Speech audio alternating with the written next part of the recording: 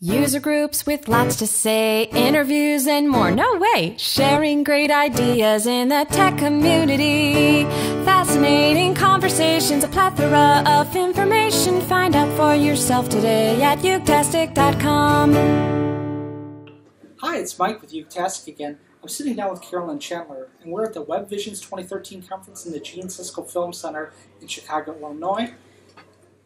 Carolyn has written a couple books, or she's working on her second book, on UX design for beginners. And thank you very much for taking the time to sit down with me, Carolyn. Can you tell me a little bit about your book and the topics you're speaking on here today at the conference, and how you got involved with Web Visions? Sure. Yeah. Well, I've been teaching beginners, mostly continuing education, user experience design through a few different schools. At first, I did that at DePaul University, and then since then, the Starter League and ADMCI. And over the course of doing that, really started to find the lessons that were resonating with people and the kinds of activities that were making things click for them. You know, So those aha kind of moments. So you were able to work with quite a few people who were very much at the entry level of technology, and they were just trying to get in. I think a mix of some people were coming from design but hadn't really understood the user experience design side of it, how to make user insights a big part of their design process. Others might be coming from the development background and wanted to understand how to make sure what they were creating was user-friendly and would be delightful and engaging. So it's a pretty big blend of people coming from different places, I think, overall, but there was a lot of consistency in the kinds of activities that really helped them understand some key concepts. And kind of what got you involved in teaching to begin with? Because that's something that a lot of tech people, we focus on our specific skill, but going back out and teaching that, what attracted you to that? Well, I think it started with me being a manager in my own team, so I had a chance to build out the user experience design group at different places where I had worked, most recently Manifest Digital. And in the course of doing that, you're mentoring the people in your group that you're bringing in. They might be coming in from different skill sets, and you want to kind of round it out. And you also have to educate a lot of people in your organization about what UX is, why it's important. So I was creating a lot of those kinds of materials anyway for our sales and marketing side, and also for our own teams. And so it became kind of this natural progression of, well, we should use this great resource, we should start teaching others how to do this, because we're very passionate about making design thinking a part of business strategy and just overall problem solving in organizations. I think that the user experience field, you have a really rich set of people who think visually, can tackle problems, and can facilitate other people and explain those things really well. And so those are the skills that we're trying to teach. And I think it was when I noticed that there was a gap between people coming in from a 4-year university on applying some of the things they had. So we really focused on application. That's what I wanted to get you, was the Starter League has a very fast track, focused model, whereas university tends to be a little bit more breathing room in what the topics cover. You have to study English and some other topic, and whatever your focus of study is. So you have to share your bandwidth between multiple topics, whereas Starter League and similar are very focused on a single track. Has that been something, having taught at the university level versus working with students who are on a fast track, has that been something that's been a challenge or interesting? It is. I mean, it's good in one way that if there's something very specific you want to learn, you have either 10-week courses for a lot of them. You have a more condensed time frame where you can focus on just that. And then usually there are other classes in both organizations where I teach. There are other classes you could continue to take if you want to get the more full picture of things. But you don't have to if you feel like this is really the gap that you need to address. That said, 10 weeks is a pretty short period of time. So in the UX design class I teach, we try to give you a foundation through the major design process and get you some experience working or interacting with others, like the development class, to give you a feeling of you're not just in this silo. So there's some of the benefits there, but definitely it is a condensed kind of time frame, and one 10-week course isn't going to necessarily be the thing that lets you take a whole new role on. But I think it gives you the context and the confidence to start moving in the direction you want to. Is that something that maybe where if you're a back end developer and you just need to get some exposure, is Starter League something you might want to look at for learning more about different topics? Is like come in, do this hard and fast, learn this topic over 10 weeks, or is that something that you have to really dedicate 10 weeks? There's a couple of things that Starter League's doing. They also have Starter School, which is more of a 9-month. If you want to achieve everything and you want something that brings that to you in a managed curriculum. Okay. So for the people who do want that kind of experience, there's an option there that is a little bit more in depth. For something like the development classes, those are even more immersive, even for regular Starter League classes. You need to be part-time, really, to do the development classes. Okay, so it's a full-on commitment to those classes. It isn't just like, well, I'm going to go in the afternoon and I'm going to spend an hour or two studying this stuff. The UX design class there is 3 hours in the night, so there are a lot of people who are doing it on top of their... Oh, okay, so you can work a job and go to Starter League. Yeah, for some like HTML, CSS, and UX design. Okay, and can you tell me a little bit about, or tell the audience a little bit about what you're talking about here today and what vision? Sure. My topic is Deep Impact versus Armageddon. Oh. So at the classes where I teach, we do encourage our students who are our users, to come up with their own design ideas and then flesh those out. And I just found that there were a lot of similarities in the kinds of problems people wanted to solve. There were a lot of people who were trying to create commuting applications and things like that.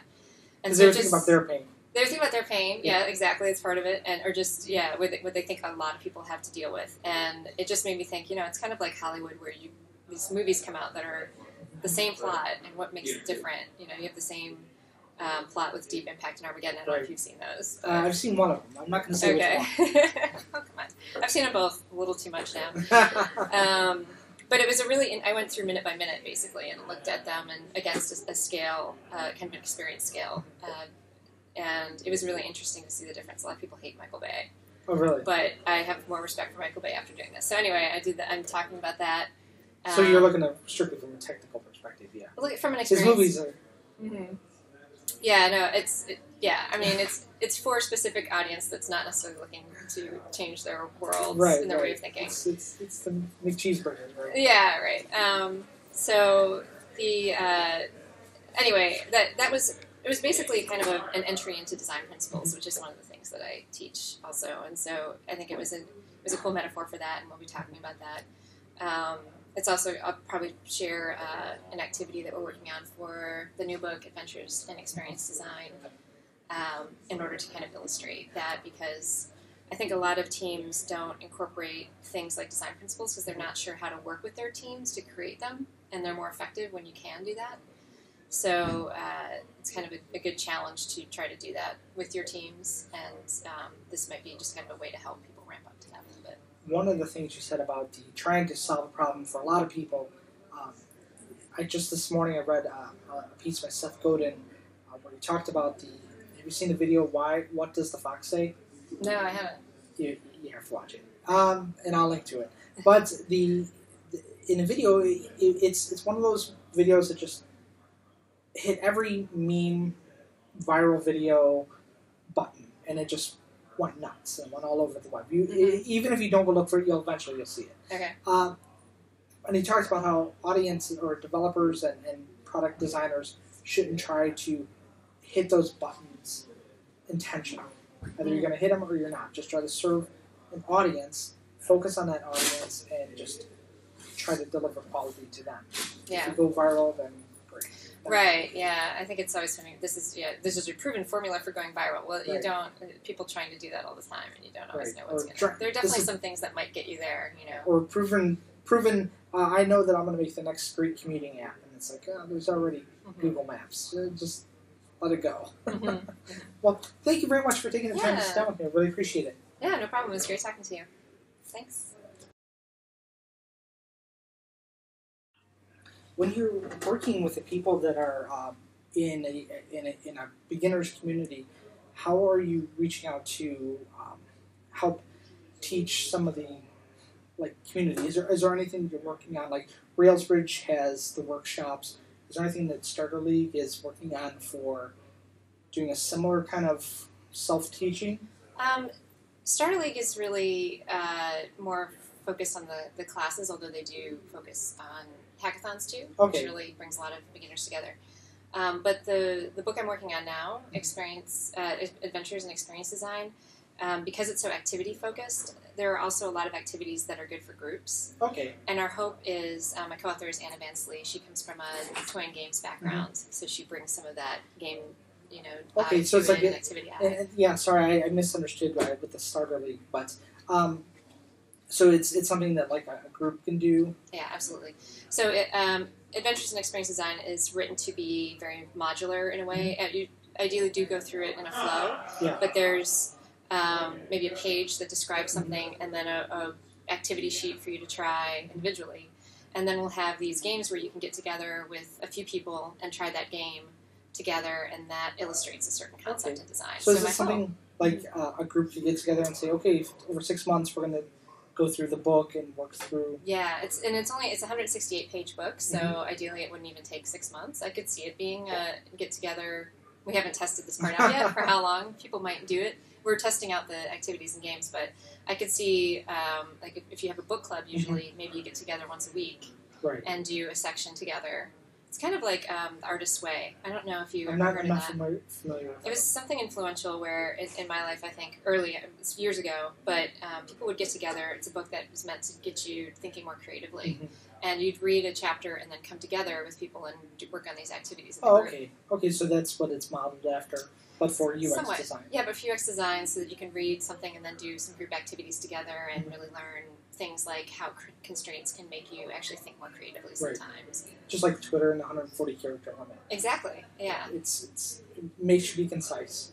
Yep, or haikus, so I'll use that example in there too. So yeah, I would really love for the book, I mean, it's meant to be a playful introduction, and I would love for people to play with it, including user groups and book clubs that meet regularly and want to do something more than just discuss the book. They want to actually try an activity out. Are you planning on there being any kind of forum or support for people who are trying out or to give feedback? We are planning on, because we also are hoping that this would be used in high schools and early college, kind of programs. So we are planning on doing an instructor's guide, but in this case maybe we would call it a facilitator's guide, because it might not be, we don't want somebody to think that they have to be an instructor. Right. It would be just making sure everything is kind of moving smoothly. Right, yeah, exactly. Get people together, have the materials and things like that. So I think this would be really fun ways for groups to learn together. Great. Well, thanks again for taking the time to sit down with me. I appreciate it. Thank you, Mike. User groups with lots to say, interviews and more. No way! Sharing great ideas in the tech community. Fascinating conversations, a plethora of information. Find out for yourself today at utastic.com.